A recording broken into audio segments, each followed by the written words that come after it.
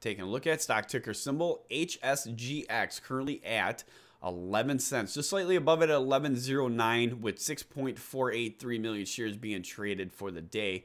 And the average volume for the last 20 days, 7.839 million shares being traded. You guys opened up today at 11 cents, hit the high. That's a support level, all right? So that 11 cents is a support level. You guys opened up at that support and hit the high of 11.22. Not a huge moving day, and the low of 10.50. So just about 10.5 cents. You guys closed at 11.09, and that was going to be up 0.24%. So not a huge day as far as price movement, but the volume is starting to pick back up. You guys had this big move over here on March 19th, and then it began to fall. You guys could not stay above the 10, 20, and 30-day simple moving averages, but the 11 cents mark continued to hold all the way throughout, even before that big move when you guys went up 25%, hit the high of 20.5 cents. So that was going to be a big move back in March. But as of right now, what I'm going to be watching for is going to be a break of that 11.55 area.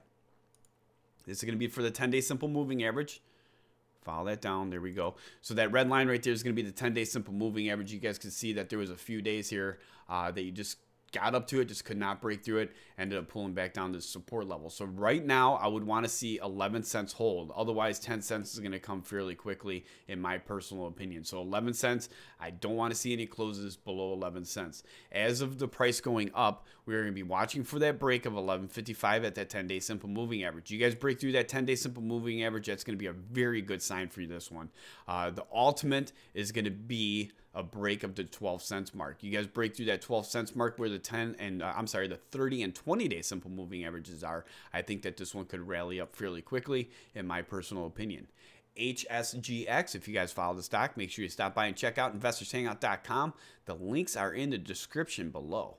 So make sure you stop by and check that out. Let us know what you think. Do you think it's going to hold at 11 cents? Do you think it's going to break 12? Do you think it's going to drop down to 10 cents? We definitely want to know what you think. So make sure you stop by investorshangout.com today and let us know. HSGX, we're going to continue to follow the stock.